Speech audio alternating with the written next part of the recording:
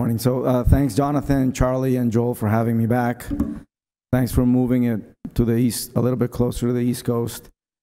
I apologize for my videos. My capabilities are limited to an iPhone and my daughter's ability to edit them, so I apologize in advance. So these are my disclosures. I keep in mind that I helped develop a product in this space along with Charlie, JV, and Andrew Cooper, so keep that in mind. Contrary to what the guys from Belgium, what attracted me to the anterior approach was to use fluoroscopy in surgery and not have a surprise in the recovery room. So that's what I learned posterior, and that's one of the main reasons why I moved to the anterior approach. And, we demonstrated early on that you can get pretty accurate with this. We kind of peaked at about 92%, both combined anteversion and inclination with just plain fluoroscopy, regardless of the BMI. So you can get pretty accurate even with high BMI patients. And now there's been an explosion of technology. I mean, now you're not just using fluoroscopy. You can use fluoroscopy on steroids. You can add value to that with different technologies that are out there in the market. And, and the question still remains, should we alter the cup position in patients with a stiff spine? There's a lot of debate on that. We know that these patients are at an increased risk of instability.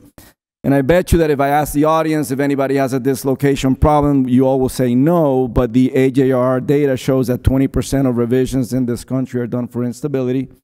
And early revisions is the number 2 cause of revisions, about 27%. So it's not insignificant. JV published a couple of papers on this, and about 50% of the cups on revisions were malpositions in his series. And when he specifically looked at unstable hips, what he found was that if you didn't use some sort of spine hip protocol, about 70% of the cups you would think they're in the right position when in fact they're not. So, I helped develop Cuptomize with Charlie and another group of guys, and, it's a very simple technology that will help you determine where the cup is in the pelvis tilt that is in surgery at the time and can extrapolate that to a sitting and a standing position. And then you can make the decision that you want after that. You can alter the cup position if you want. If you want to change the bearing surface you want, you can do that as well. And I'm going to show you some videos of this. So you have to get 4 X-ray. You get two AP X-rays, one standing and one supine. And then you get 2 lateral X-rays, one standing and one sitting. Whether you get it forward flex or relaxed seated is up to debate. I think the forward flex seated X-ray shows you at a more of a high risk position of the patient, but that's still to be determined. So this is a video of how you do this. You basically import you first do the lateral standing X-ray and you draw the line over the S1 end plate. The system will calculate the sacral slope. Then you do the same with the lateral sitting X-ray. In this case, the forward flex seated X-ray. You draw the S1 end plate. It automatically calculates the sacral slope at that point. And then you're going to import the AP. You'll do the supine X-ray, and you're going to draw what's called the SFP angle, sacrophemoral pubic angle, by drawing the bottom of the SI joints to the femoral head to the pubic bone, and it calculates that SFP angle. And then you're going to do it again on the standing AP pelvis. This preoperative plan literally took me a minute. If you calculate, it's exactly a minute. And then the system will give you kind of an overview of what you're looking at in terms of pelvic tilt. So in this case, if you put the cup at 40-20 in the supine pelvic tilt, that will translate to 42-25 standing and 37-13 sitting. This is a patient that when they forward flex, the pelvis rolls forward significantly and it's dropping a significant amount of anteversion. Now the question is, what are the limits that you're looking for? So we know based on literature that you don't want more than 30 degrees of anteversion standing. What's the minimum that you want sitting? That's still debatable, but we think about 20, you want a little bit more than 20. So in this case, you don't have a lot of leeway. If you go past 30, if you start to try to get more anteversion to compensate for posterior instability, then you're going to start running into more than 30 standing, and then that might lead to anterior instability. Now, so how does this work when you're in the operating room? So because you're calculating the SFP angle, the system knows where your pelvic tilt is there. So now you don't have to be adjusting the C-arm to target a specific pelvic tilt like the previous speaker was talking about. So it already knows it by the SFP angle. So then when you're in surgery, I get an AP pelvis, and while I'm operating, the rep is drawing these angles. You're not doing this. The rep is doing it. He's drawing some landmarks that he's going to use to recreate, to overlap the images later on. And you'll see this. And the other angle that he's going to draw is that SFP angle that I talked about.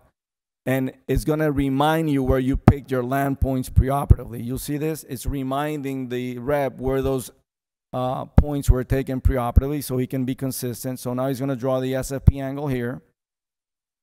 And by doing that, again, the system knows automatically where the pelvic tilt is there and can extrapolate to where it's going to be sitting and where it's going to be standing. By the way, I learned how to screen record doing this talk, so that was phenomenal.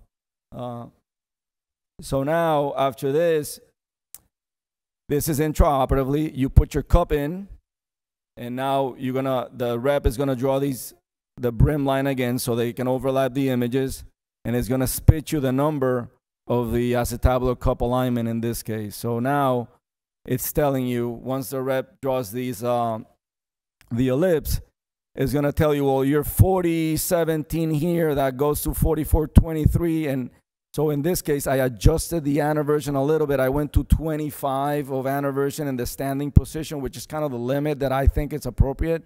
This is a patient that I didn't really release any of the posterior structure, so I felt pretty comfortable in terms of stability.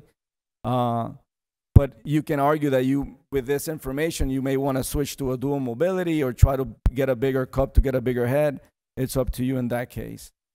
You know, and the question of whether the anterior approach mitigates the risk on these patients, it's a legit argument. There's been some good papers recently that have shown that the anterior approach dislocation rate, even in this high-risk patients, is lower in this patient. In this case, in this series of the guys in Utah, anterior approach dislocation rate 1% versus 3.8%. In this other series in 2022, 111 patients with instrumental lumbar fusion, anterior approach dislocation rate 0%, posterior approach 5.4%. And in this more recent paper, they look at 367 patients with spinal stiffness. Again, the dislocation rate on the anterior approach was significantly lower than in the posterior approach. And that's even considering that the posterior approach patients had a higher usage of dual mobility and bigger heads. So in conclusion, I think fluoroscopy definitely helps improve the accuracy of component position. That's what drew me to the anterior approach, and I still use it. I think enabling technology can provide objective information that helps you in the decision making. And you know, there's an argument to be made that the anterior approach may mitigate those altered spinal pelvic dynamics, and it may not be an issue if you do the anterior approach. So thank you very much for your attention. I have a question for Dr. Suarez. Have you ever been in a situation where using that Cuptomize or pre-op planning, you get certain numbers, and then when you're in the OR and you put the cup exactly where you want, but it doesn't match up quite anatomically with being tucked under the anterior wall or something like that?